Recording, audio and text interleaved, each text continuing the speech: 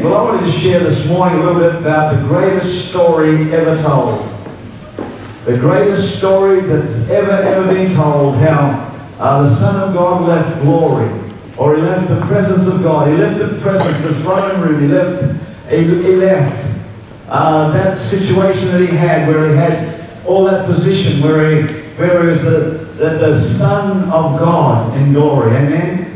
You know, there was a young man in the Bible, and his name was Jonathan. And he met a man by the name of David. David carried the anointing, he carried the mantle. He saw something in David that was so very strong and powerful. And you know, Jonathan and David grew very close in friendship. But there was a problem that he had. He had a position. He had, as it was his father, Jonathan's father was a king. He had the throne room. He had the presence. He had all the pleasures of life. He had all the joys that lifestyle could bring him, the best of everything. He had a friend, though, his name was David, who lived in a cave, who was sort of being challenged by David, by Saul, as Saul chased him and wanted to kill him. And so David really lived in exile.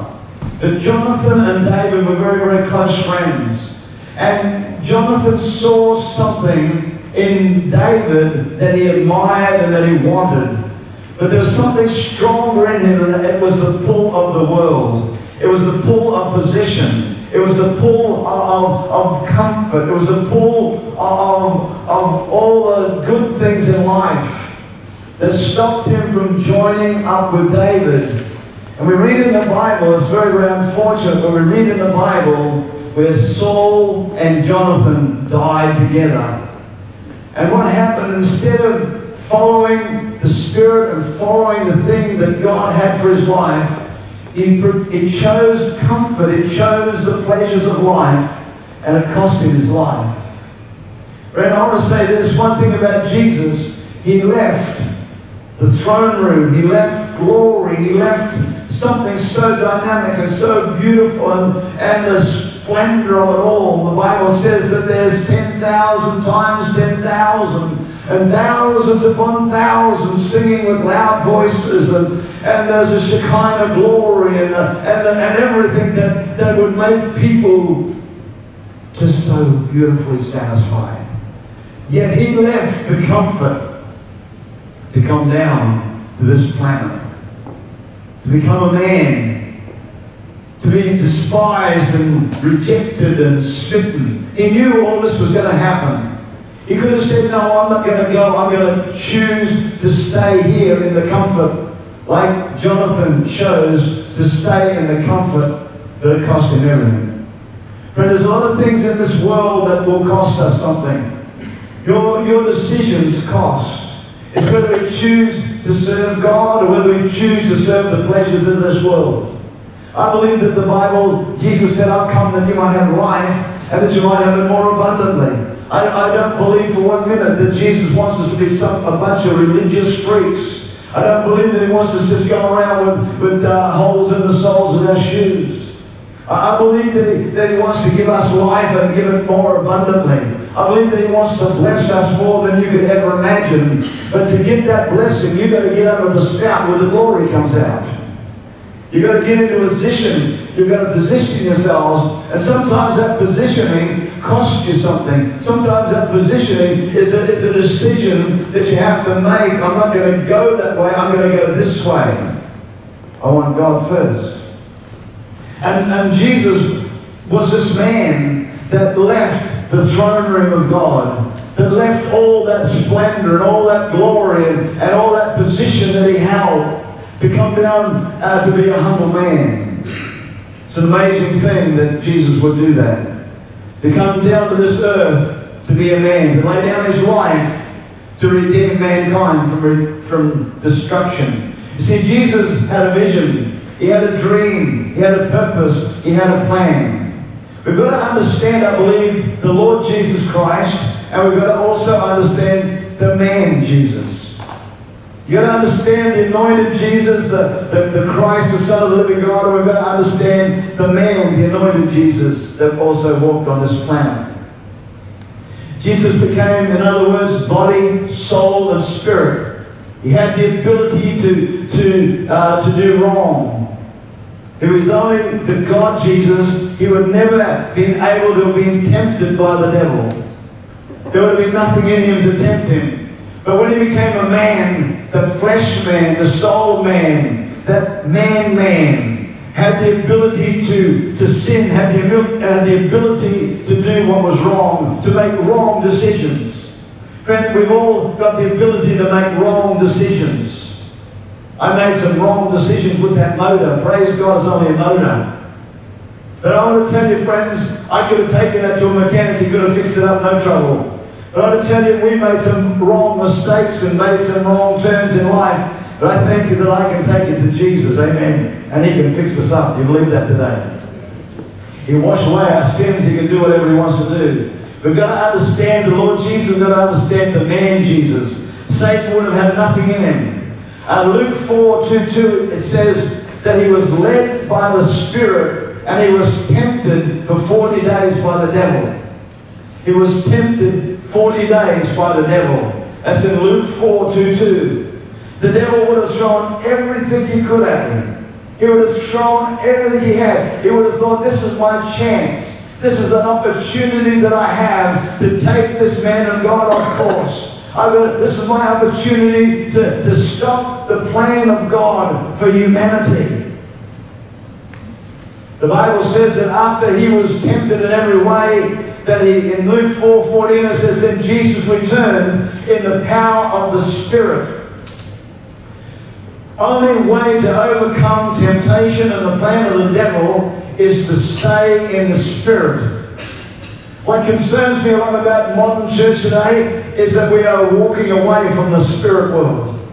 We're walking away from what I believe is the greatest asset that man can ever have outside of our salvation, and that is to be filled with the Spirit of God.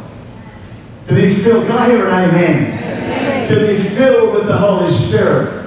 To have the anointing of God on your life, to be led by the Spirit. To let the Spirit of God strengthen you. It says you shall receive power when the Holy Spirit comes upon you. You're going to be a witness. You see, friend, without power, if we're just being led by sin, we're no witness. Too many people today, there's double standards in our lives. There's too many compromises. I believe that God wants a people that will be wholly His.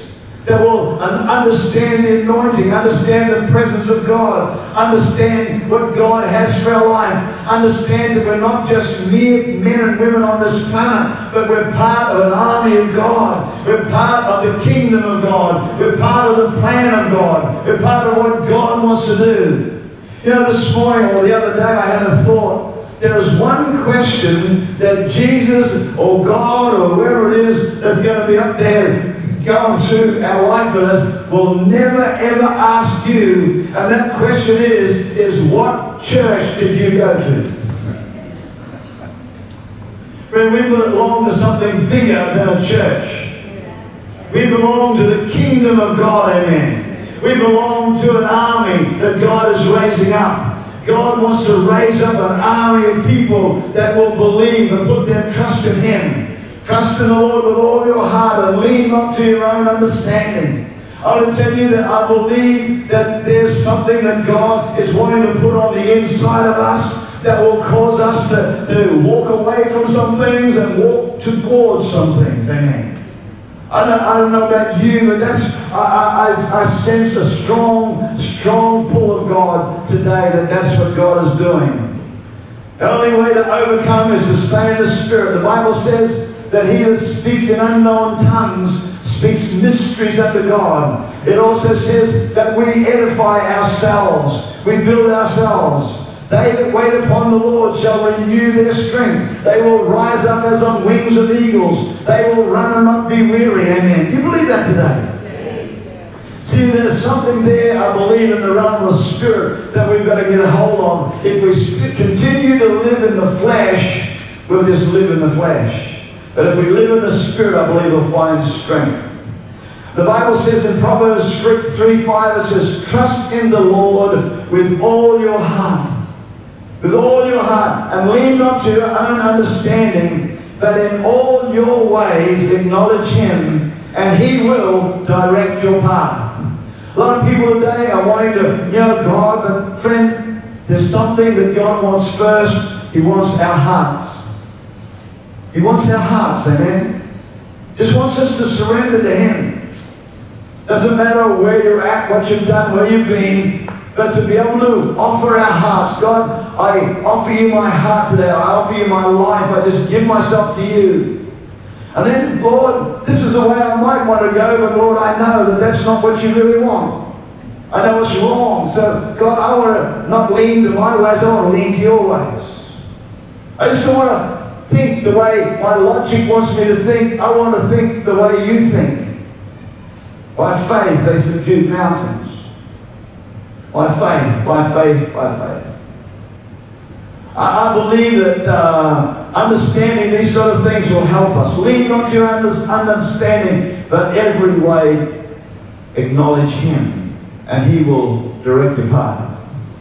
See, Jesus came and He was in the world. What was He doing? He was reconciling man back to God. The Bible says, for this purpose was the Son of God made manifest, that He might destroy the works of Satan. That's what He was doing. Wasn't here on some vacation. He was here with a purpose and a plan. And you and I have got to understand that we're here with a purpose and a plan. It's not to build a big house or build this or that, but it's to be somebody that is useful in the kingdom of God. Be able to find our place, find where God wants us. Understanding. Jesus was in the world reconciling man back to God. He said, I will build my church, and the gates of Hades will not prevail against it. He also said, the Bible also says, how God anointed Jesus of Nazareth with the Holy Spirit and with power, who went around doing good, healing all who were oppressed of the devil, because God was with Him.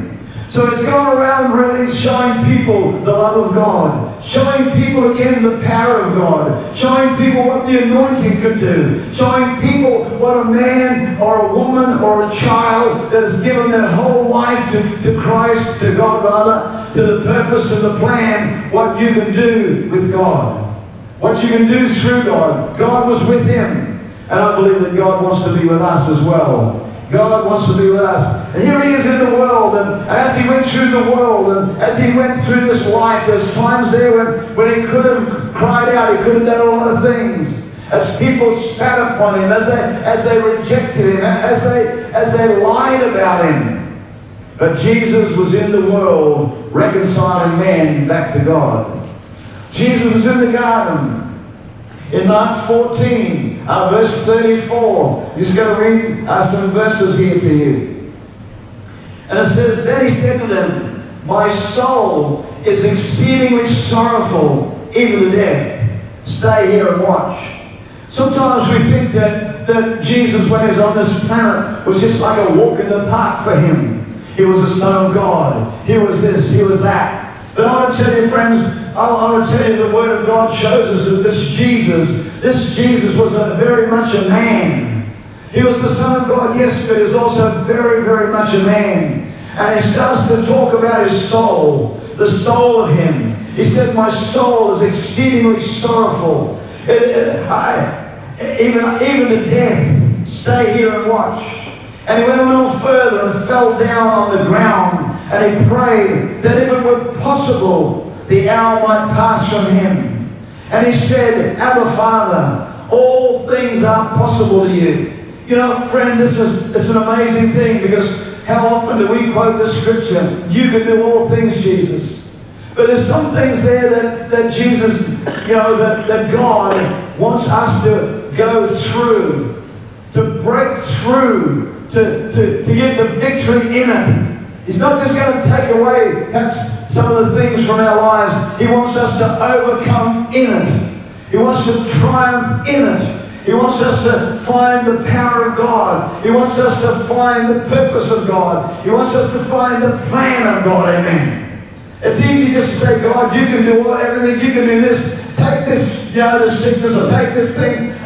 Do not believe for 1 minute that God gives us sickness. But I want to tell you, God wants us to find the bigger picture in the midst of trouble. Many are the afflictions of the righteous, but the Lord will deliver us out of them all. But God wants us to rise up, amen. He wants us to stand strong. He wants to declare. He wants somehow or other to know, my God, no weapon formed against me can prosper. And this sickness or this thing or this situation or whatever it is that's around me right now, it is not going to prosper in my life. I'm just not going to ask you for a get out of jail card. I'm not just going to ask you just to put a little bit of dab oil on this and fix it up. But my God, I want you right now to show me how I can rise up above this thing in the name of Jesus and overcome it and destroy it, that this thing will never come back again. It will never destroy me again. Remember last week we were talking about Dagon, how they took the presence of God into Dagon's tent, or into Dagon's house. And Jesus, the presence of God is there. The Shekinah glory, the whole show's there. And God would have looked up at Dagon and said, on your face, boy. Until Dagon fell on his face and smashed. And the Bible says that thing, they never ever worshipped Dagon in that place again. And I'm talking about getting the victory. I'm not talking about getting a band-aid on a situation. I'm not just talking about a little bit of dab or do, a little bit of prayer will fix it. I'm talking about rising up as a mighty army, that you actually destroy the works of the enemy over your life, and that enemy will never bring that thing back upon you again in Jesus' name.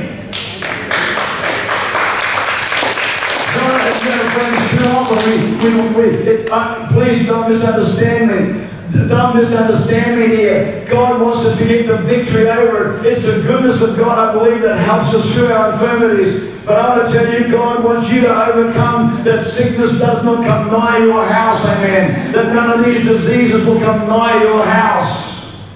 That's how big God is. That's what God wants us to learn, to triumph over the devil. And here he is in the garden, and he's saying, my soul is exceedingly sorrowful even unto death. Lord, all things are possible to you. All things are possible. Take this cup from me. Nevertheless, not what I will, but what you will. Jesus, God was saying, I just don't want to take this cup from you. I just don't want to, take this situation from you. But what I want you to do is I want you to rise up and I want you to annihilate the devil once and for all. Amen. I want you to triumph over him once and for all. Do you believe that today? Yes. Let that sink in for a little second. He just didn't want to just take him out of the situation, which is what he wanted at that stage. Take me out of the situation. My soul is exceedingly sorrowful. Sometimes we can be like that. God, just get this little thing off me. He said, no, come on. There's a bigger victory in this. Sure, I can take you out of this. Sure, I can free you just like that. But I want you to go through this so that you will destroy that which is attacking you right now forever and ever and ever. That's why today we can be free. That's why today we can be healed. That's why today we can know with guarantee that we're on our way to heaven. Amen. Very quiet in this Presbyterian church today. Glory to God. Jesus in the garden. And it says, and he came and found them asleep.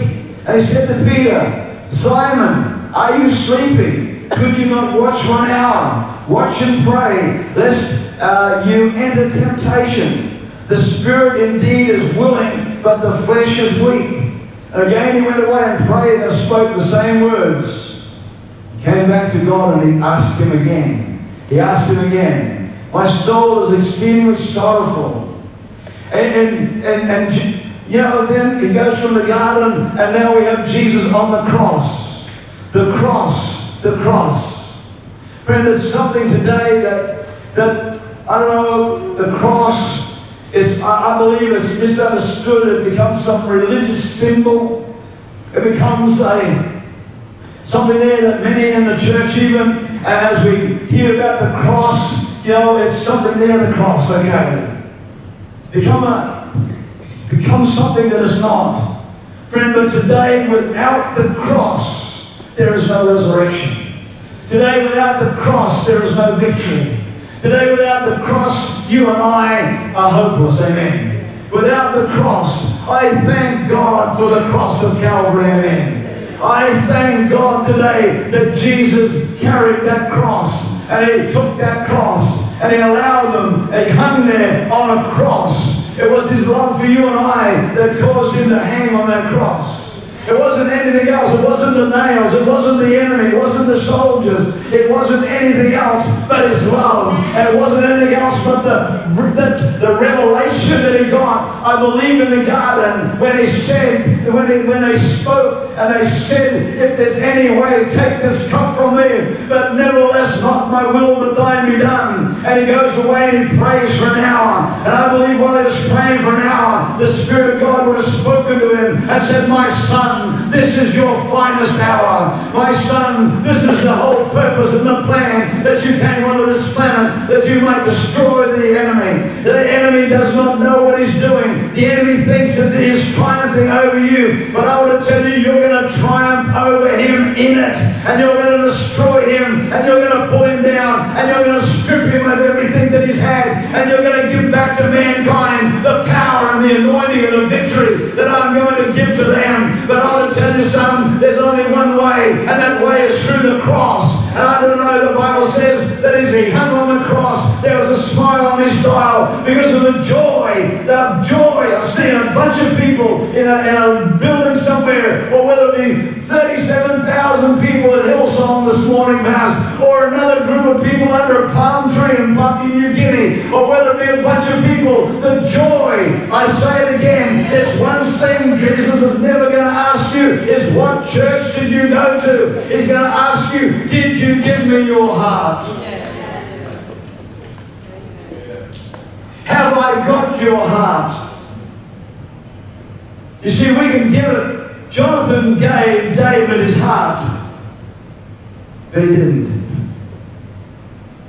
He didn't go all the way. He could have gone with David, and he could have had everything restored, but for a period of time it didn't look like it. But David became the king, amen. David had the position, and young Jonathan could have gone with him. Son, I would love to take it from you, but there's only one way. You know, today we've got churches, and we've got people, and we've got religious societies, and we've got cults, and we've got goodness knows what there that say all religions go to heaven. You know what? You know what separates the Christians from other religions? It's the cross. It's the cross. It's the cross. It's the resurrection.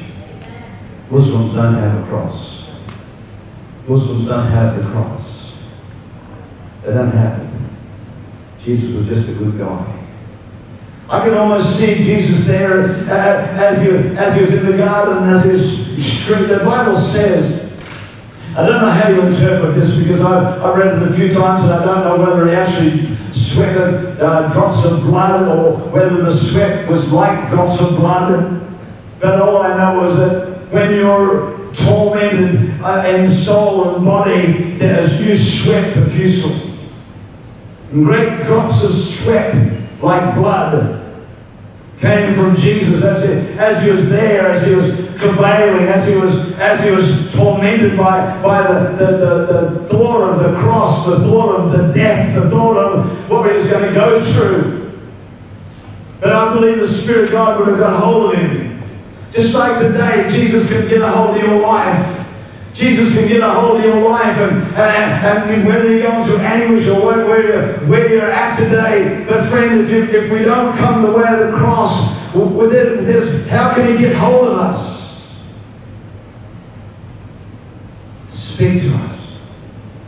I want to tell you that Jesus wants to destroy every enemy that attacks your life. He wants you to have the victory over every enemy that attacks your life. He wants you to have total dominion, total authority, total victory. Jesus on the cross. Without the cross, friends, there's no eternal life. Without the cross, there's no victory. The cross, the cross, the cross. The cross of Calvary, amen. Friend, I will tell you, there's a lot of people today with religious things and they nail themselves to the cross. I thank you, Jesus, that I don't have to nail myself to the cross. I thank you today that I can say, Jesus, I apply what you did on the cross. Hallelujah. I just take what you did. Hallelujah. The cross, at the cross. Amen. We went on a tour to Jerusalem. And we had a guide there. He was a Jewish man. He knew more about the Bible than anybody else in the bus, and he was just knew the New Testament backwards.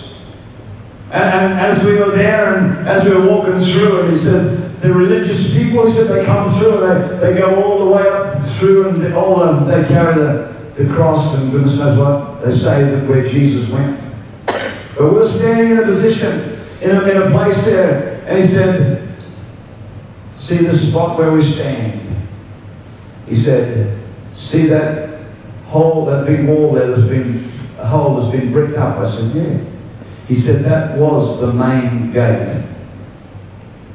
He said, I do not believe for 1 minute that they took Jesus up there. He said, when they crucified somebody, they crucified him at the main gate. So if the people coming into the city would see, this is what happens to people that do break the law. He said, I don't know where you got that old hymn that you guys sing. On a hill far away stood an old rugged cross. It sounds beautiful, doesn't it? But he said, no. He said, it wouldn't be on a hill far away. He said, it would have been right at the front gate. He said, it would have just been straight out there.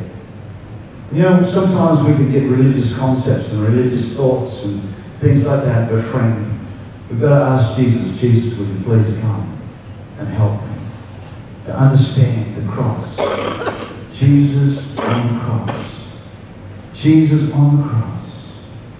Paying the price. And I love that verse that says, for the joy. The joy. Because he had a revelation. Son, you got it. I'm just going to give you a glimpse. I'm just going to give you a glimpse of what's going on. Because then he's on the cross, but then he goes into Hades. He goes into Hades. Hallelujah. Thank God he went to Hades. He went somewhere else first. He went to the very throne room of God and he presented his blood. He gave the blood and said, here it is. And on that there's a sign that said, paid in full. Man's redemption, paid in full. Now, I'm going back down there to give that son what he deserves. I'm going down there right now to sort him out.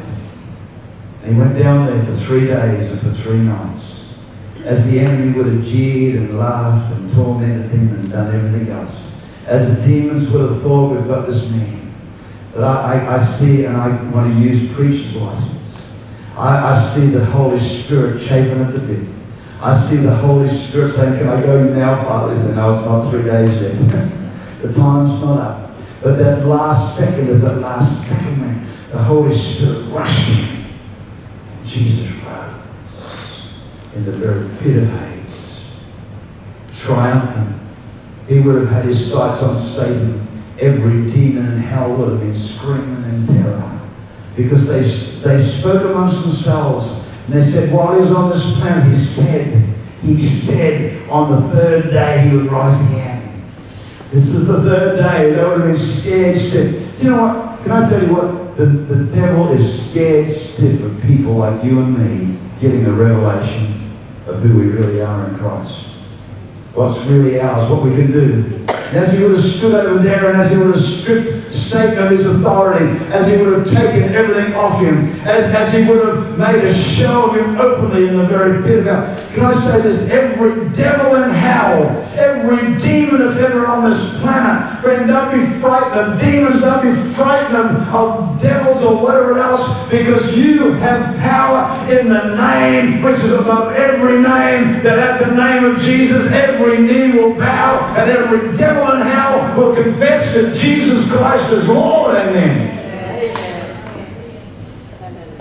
Every devil bore witness. Every demonic force bore witness. Every principality and power and dominion and might that's ever been on this planet saw that day, saw what Jesus did to the devil that day, and they tremble and they fear. That's why the Bible says all you need to do is resist the devil and he will flee from you. In other words, run in terror.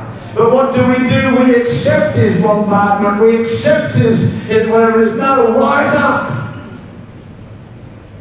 Jesus, in the very pit of hell, he rose again. Amen. He rose again.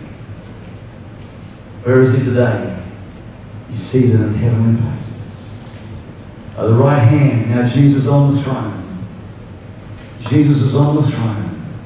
He had a journey. The greatest story ever told is this story of this man Jesus. This man Jesus who came on this planet, tempted in every way, scourged, smitten. But Jesus rose again. Triumphed over every onslaught. Triumphed over every attack. Triumphed over everything. And you know what? He says this.